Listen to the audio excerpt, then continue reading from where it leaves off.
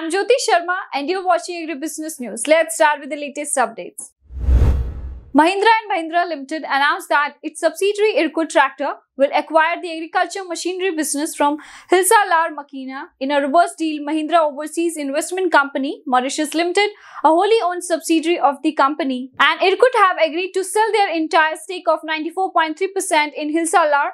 Hemant Sikka, President Farm Equipment Sector, Mahindra and Mahindra Limited, said, "Through this transaction, we have retained the core business of agriculture machinery and all the IP built over the years. This makes Irkut Tractor a full-range farm equipment OEM and ensuring that our dealers in Turkey and customers in Europe, other international markets continue to be serviced."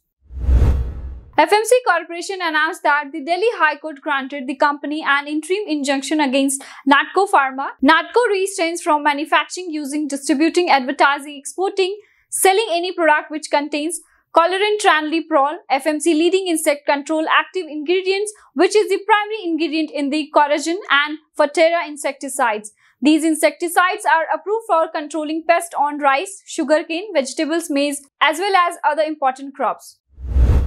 Kirloskar Brothers Limited, a world-class pump manufacturing company with expertise in engineering and manufacture of systems for fluid management, it is proud to receive a patent for dual voltage controller. This patent gives KBL a sustainable competitive advantage, as device can be used to significantly improve the performance of a pump in areas where voltage fluctuation is an issue.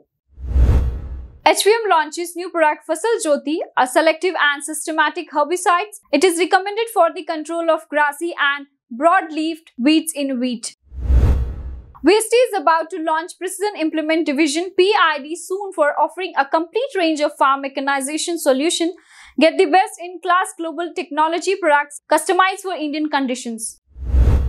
India asked the European Commission to fix the issues surrounding the maximum residual limit MRL of tricyclazole, a fungicide used for the control of rice blast, approved for use in European Union. As a result of this, Basmati rice exports to the European Union are affected.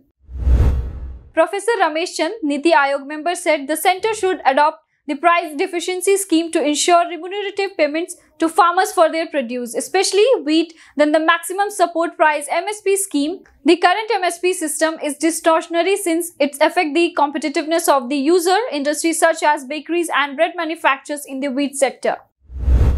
Senior BJP leader Purushottam Rupala promoted as a cabinet minister in the Modi government, major cabinets reshuffle and given charge of the Ministry of Fisheries, Animal Husbandry and Dairy.